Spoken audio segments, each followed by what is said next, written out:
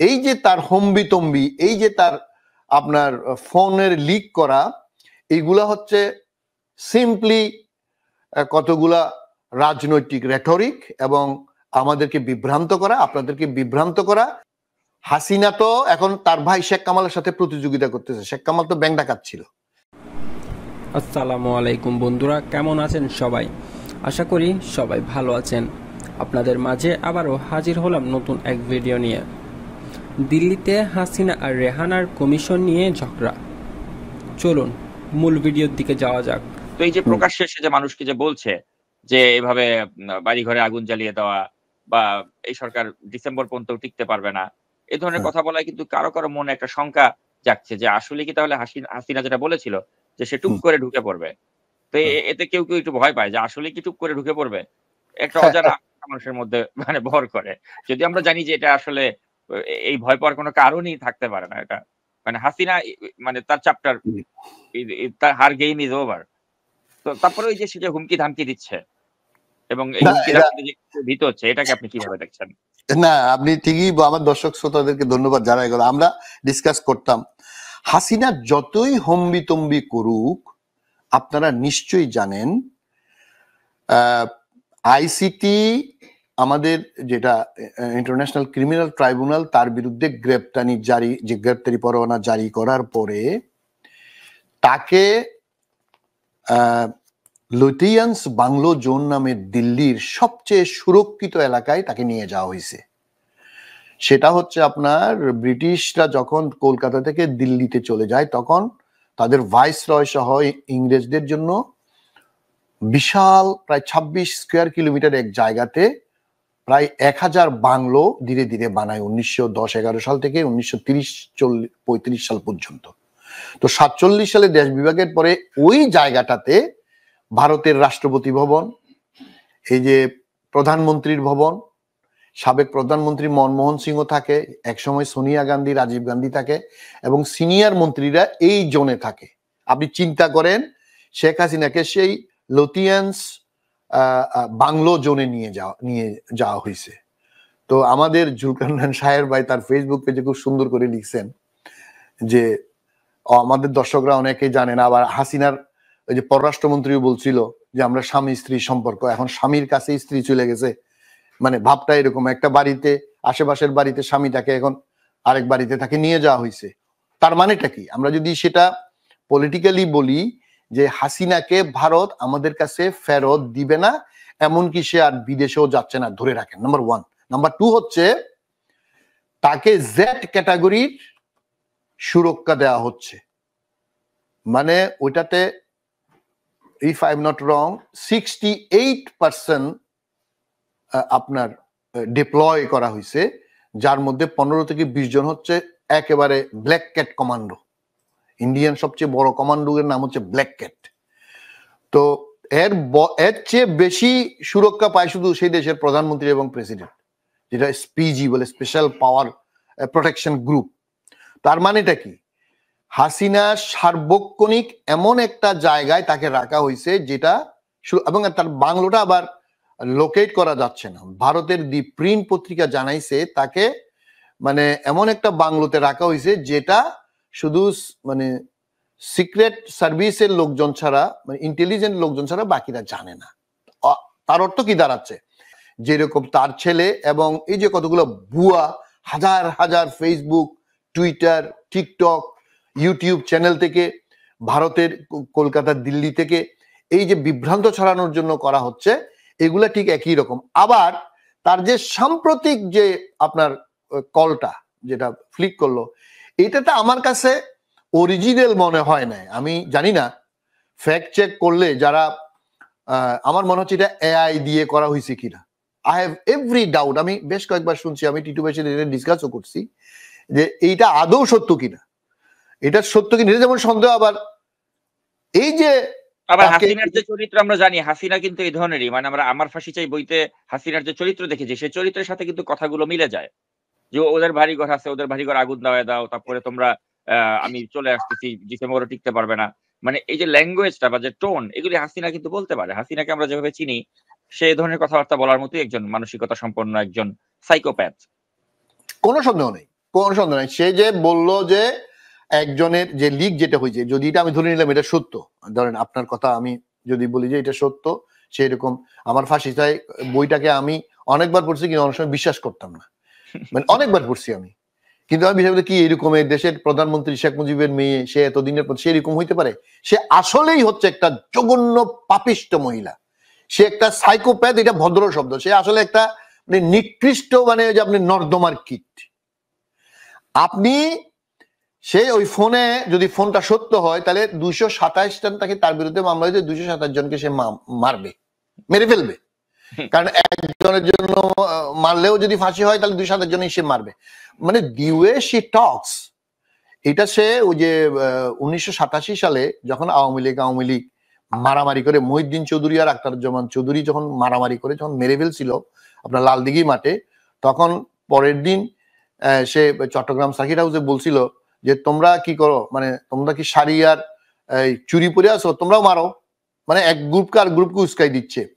তো এনিওয়ে, হাসিনা, আমার দর্শক শ্রোতা যারা হাসিনাকে আপনারা চিনছেন, আমরা শেখ মুজিবকেও দেখছি, হাসিনাকেও দেখছি, এরা জন্মগত স্বৈরাচার, জন্মগতভাবে প্যাথোলজিক্যাল লায়ার, জন্মগতভাবে ব্যাংক ডাকাত, জন্মগতভাবে খুনি।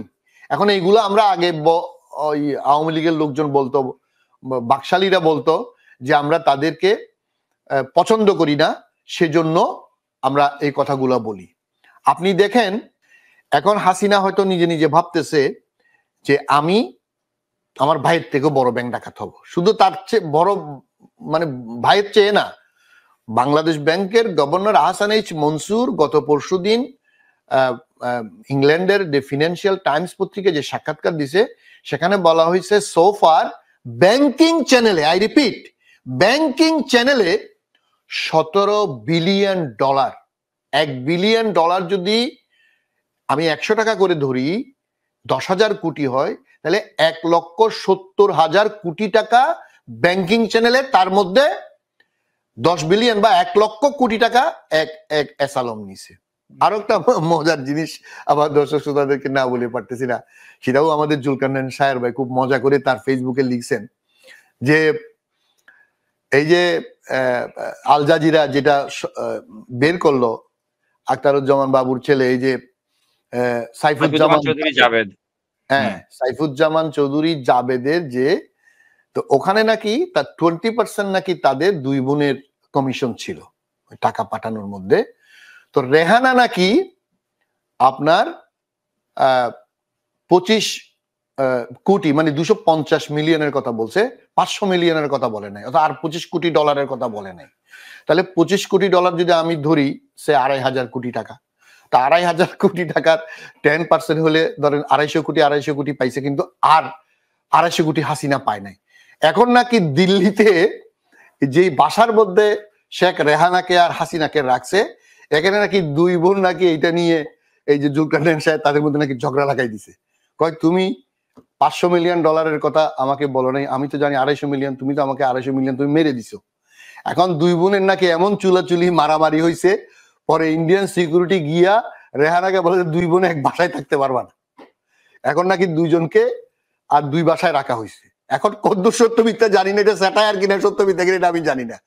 তো তবে she is a women like that বাংলাদেশে। এবং আপনি যেটা বললেন যে 17 বিলিয়ন ডলার ব্যাংকিং চ্যানেলে যেটা পাচার হয়েছে, এটা কিন্তু শুধু বাংলাদেশ না, এটা পৃথিবীর ইতিহাসে সবচেয়ে বড় ব্যাংকিং চ্যানেল ব্যবহার করে করা, আমি সেটাই বলছি, দুর্নীতি বা পাচার আমি সেটাই বলছি।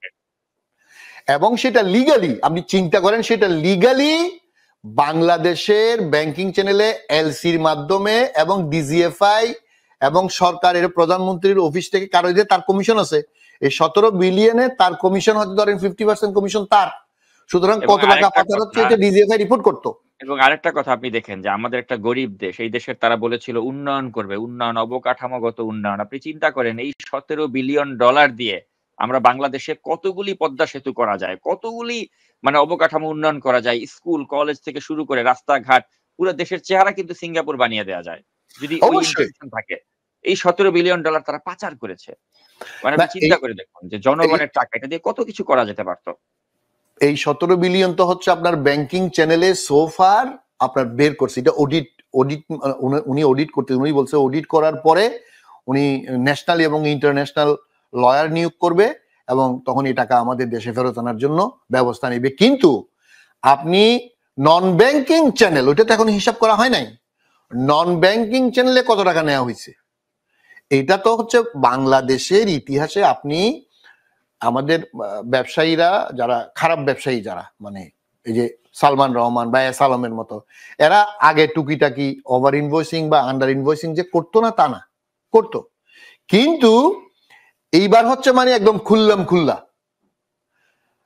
এবং it is sponsored by the prime ministers office. এই যে চুপ্পুচোরা, এই চুপ্পুচোরা is also, he was the coordinator, he knows a lot of things about all this money laundering by Hasina, Asalom, Begzim Goal, all this. তো সুতরাং আমার দর্শক শ্রোতাদেরকে বলবো, আপনারা ভয় পাওয়ার কিছু নাই। আপনাদের শক্তি হচ্ছেন 18 কোটি মানুষ, আপনাদের শক্তি অন্যগুলো পরে। বাংলাদেশের 100% মানুষ আজ একতাবদ্ধ স্বৈরাচারের বিরুদ্ধে। আমরা বিএনপির, বৈষম্য বিরোধী ছাত্রর বা জামাত ইসলামী সহ অন্যান্য সবার আমরা সাকসেস চাই, কিন্তু তাদের ভিতরে যেগুলো সমালোচনা করব, আপনারাও করবেন, যেই হোক, কিন্তু হাসিনার ব্যাপারে, পতিত স্বৈরাচার, পতিত ডাকাত, এই শেখ পরিবার, এই বাকশালী পরিবার, এদের ব্যাপারে কোনো ছাড় নেই।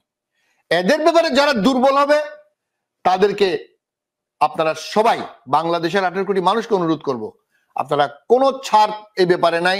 হাসিনা গুহার ভিতর ঢুকছে, কিন্তু তার পালিত কুকুর এবং এজেন্ট এবং ভারতের হিজেমনিক এস্টাবলিশমেন্ট আমাদের এই সরকারকে, ভবিষ্যৎ সরকারকে, আমাদের গণতন্ত্রকে, আমাদের ইনস্টিটিউশনকে যেরকম ধ্বংস করছে, ভবিষ্যতে যাতে আমরা মেরুদণ্ড সোজা করে মাথা উঁচু করে দাঁড়াতে না পারি, সেজন্য হাসিনাকে ব্যবহার করবে এবং আরো বহুত 11 ব্যবহার করবে।